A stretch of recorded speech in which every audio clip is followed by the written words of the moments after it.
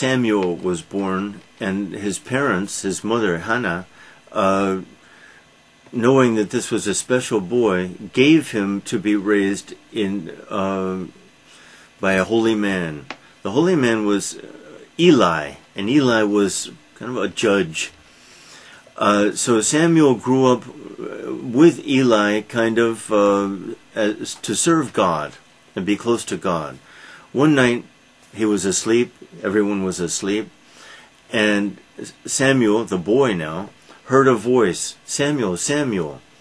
Samuel thought, must be Eli calling me. So he ran to Eli, but Eli was asleep, and Eli said, "No, I didn't call you. Go back to sleep." The same thing happened 2 more times.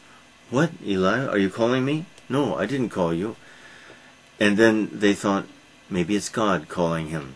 So he went back, and this time he heard his voice again, "Samuel, Samuel." He said, "What is it, Lord? Tell me. I am here. I am your servant."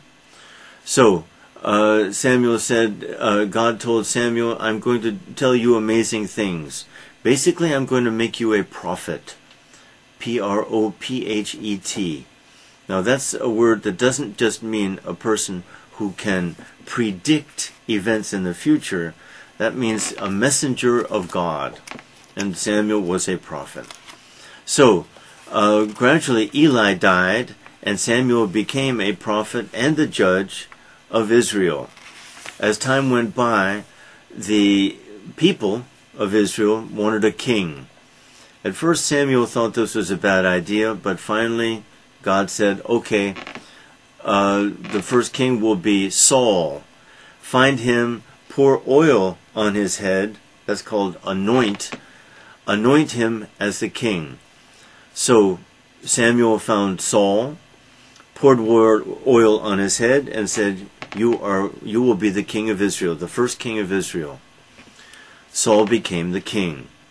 He wasn't a bad man, but sometimes he didn't do just what God and Samuel said he should do.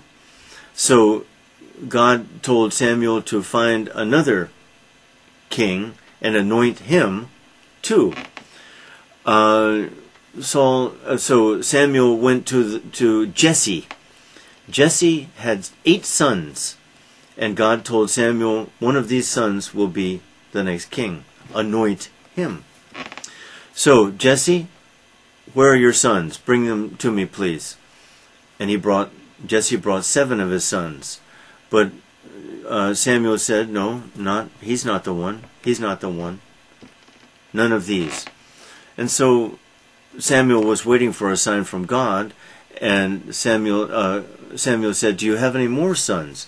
Yes, I have an 8th son, my youngest son. He's out keeping the sheep. Bring him to me.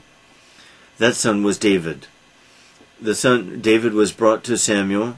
Samuel anointed him so that he would be the next king. These stories are a little confusing because it seems like we have 2 anointed kings at the same time. But it will work out.